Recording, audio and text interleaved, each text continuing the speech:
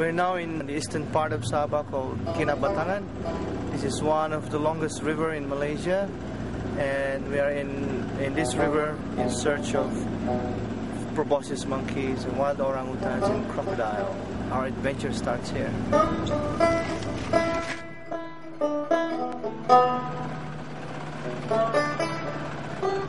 This small river distributary once used as a channel to transport birds' nests from the caves, from Gomantong caves. So the Chinese traders would bring sugar and rice, while the local tribe will exchange with birds' nests. They're collected for a delicacy called the bird's nest soup, and this is a form of diet that can be an aphrodisiac for the Chinese community.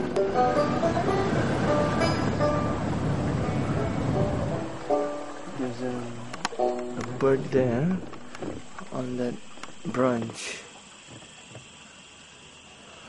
9 o'clock. That's an Oriental Darter, and it's one of the endangered species here in Sabah, in Malaysia, and it's a kind of duck-looking bird. It dives underwater and catch fish. After a dive, it dries up its wings, and to enable it to fly again. So Kinabatangan is one of its main habitat. In other parts of Malaysia, it goes extinct. There's a bearded pig somewhere. Sorry, what was that? A bearded pig. I'm just gonna go slowly and approach him. He's probably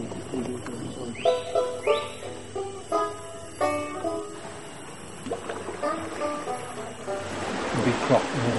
See the tail? Yeah. That one's a big one. I'm a little bit scared, I have to be honest.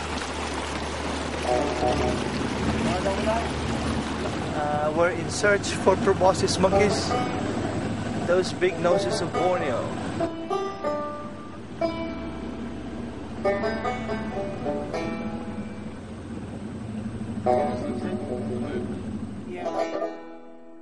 This is a long-tailed macaque, and usually it forms a big group of males and females and youngs, about 20 in a group, and they feed insects, they feed fruits.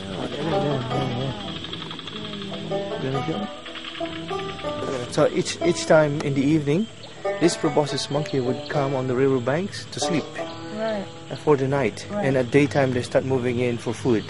There are a few groups around here, and that group, probably why they come to the river banks, is to socialize with other group.